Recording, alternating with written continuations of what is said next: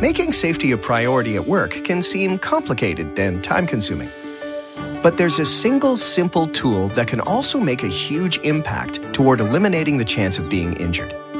It's fast, it's portable, it's free. It applies to any kind of work, in any kind of business, and even at home. It's a risk assessment, and most likely it's something you already do, at least informally, when you're not at work. You look for cars before backing up in the parking lot. You scan for toys left out on the stairs before you step. You evaluate the ground under your ladder before you climb.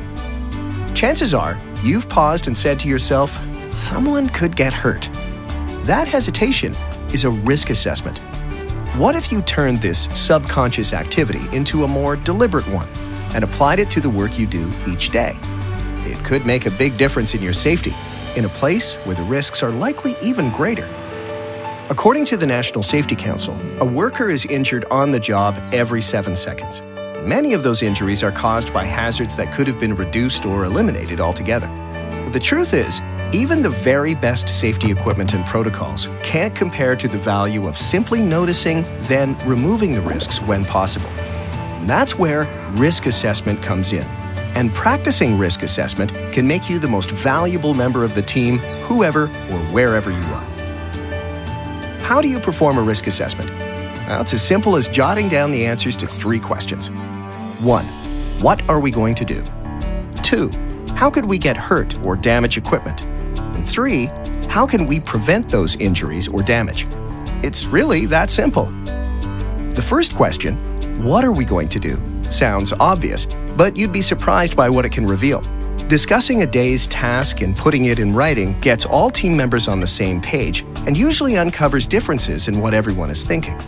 This question helps clarify who's involved in the task, how the various parts will be accomplished and in what order, the equipment you'll use, what the task looks like complete, and more. The next question, how could we get hurt or damage equipment, probably has at least several answers, from minor to more extreme. If you've performed a task many times, you might have seen someone get hurt already. That's an easy start to your list. As you continue to identify risks, make sure everyone contributes to answering this question. Something one person notices may be very different from the next. The last question, how can we prevent those injuries or damage, is where the written risk assessment produces action. And it's another question that's best answered with some good discussion and collaboration. Often, risk preventions are easy to implement, but also easy to overlook. And sometimes, you can't eliminate a risk, but just talking about it makes everyone more aware to look out for themselves and each other. What are we going to do? How could we get hurt or damage equipment? And how can we prevent those injuries or damage? These 3 questions make up a simple risk assessment that can take minutes to perform, but save countless hours and costs in the long run.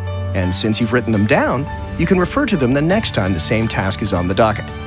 So, we promised a safety tool that's quick, free, portable, and effective.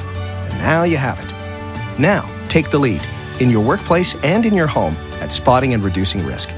For more information on becoming a risk-spotting, safety-promoting MVP, check out the many resources at Montana State Fund.